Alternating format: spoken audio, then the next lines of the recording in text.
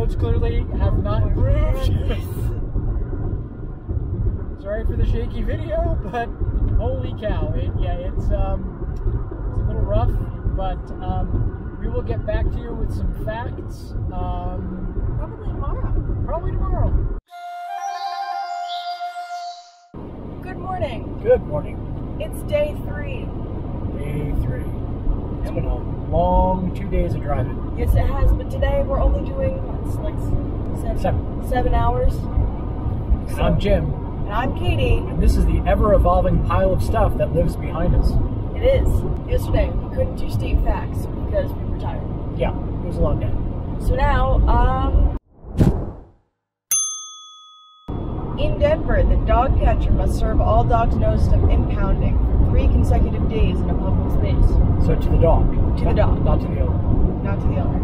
So like the dog catcher has to walk up and go, hear ye, you are served with a summons. Yeah. To a dog. To a dog. Seems fair. Sterling does not permit cats to run loose without having been outfitted with a tail light. Cat? Cat. Tail light. Tail light. Is that a pun?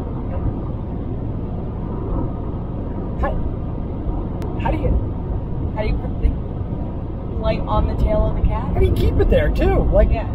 Hope. So a new ankle. Okay, so. Well, no, not yesterday. Oh dear. Oh, there's a portion of road missing there. That is not how you want it. It's not how you want your bridges.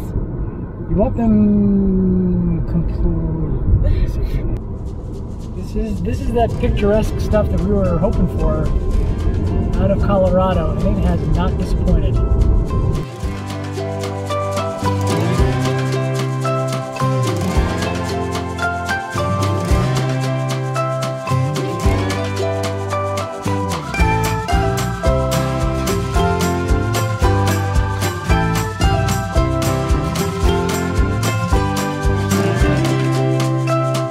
Wow, Colorado is so beautiful.